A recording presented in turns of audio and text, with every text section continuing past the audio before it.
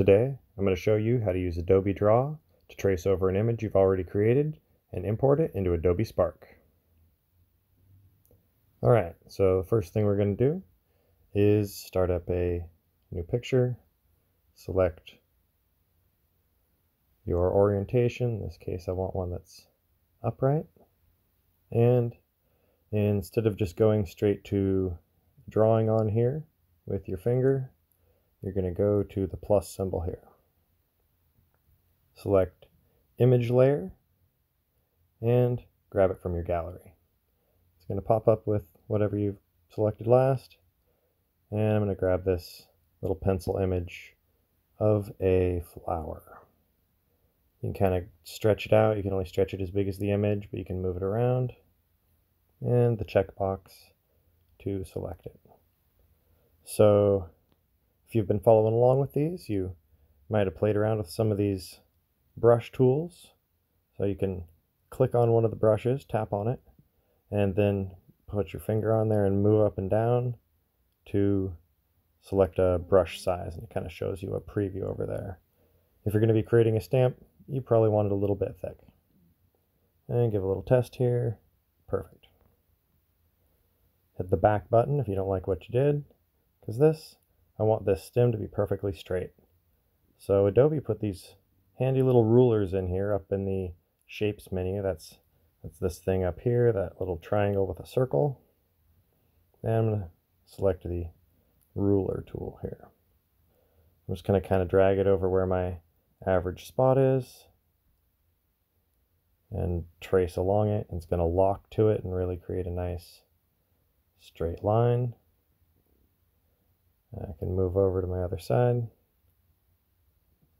and trace over it and start to create my shape. So there's also up here in these same things some French curves and stuff like that. Yeah, it's a little bit beyond me, so I'm just going to go ahead and hand trace over the rest of this, and I'm going to do that in hyperspeed mode. If you guys make a mistake, you can hit the back button up on the top, or you can switch over to the eraser here and erase little bits of stuff, or you can long hold on a shape to get rid of it.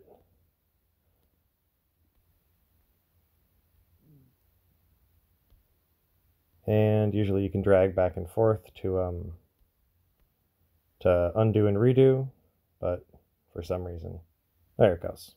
So you're just going to have to practice with that a little bit. I'm going to switch into hyperspeed and trace over this flower.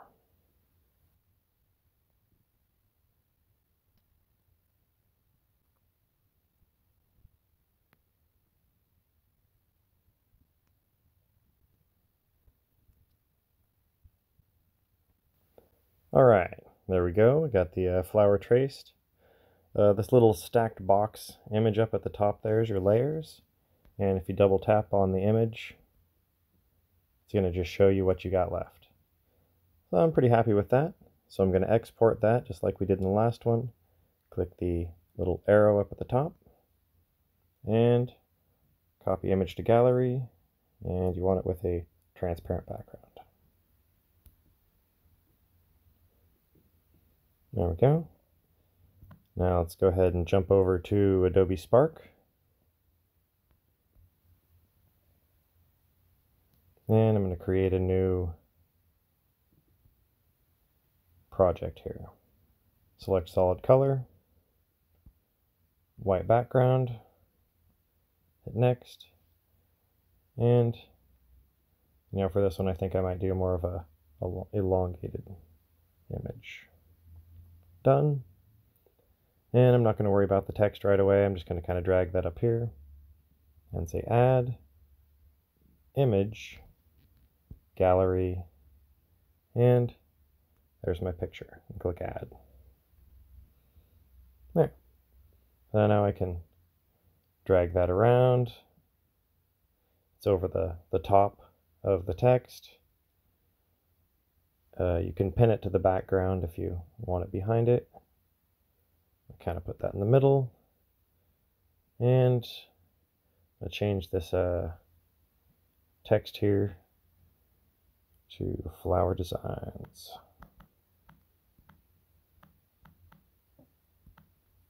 There we go.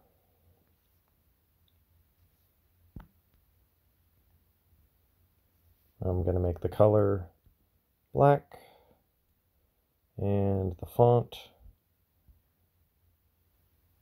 something different.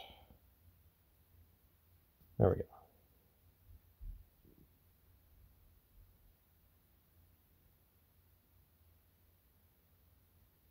And now I'm going to click Done and add an icon. I like to just type in oval.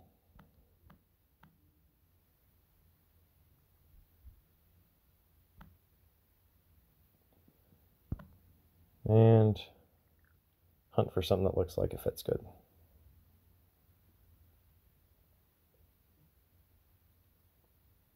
There we go. That looks perfect. I'm going to drag that outward using those little bubbles on the side.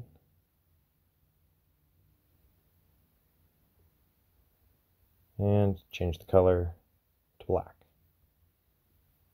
There we go. So now we've got a totally custom maker's mark. Of course, a simple one, but you can go all the way from a napkin sketch to your design right here on your smartphone.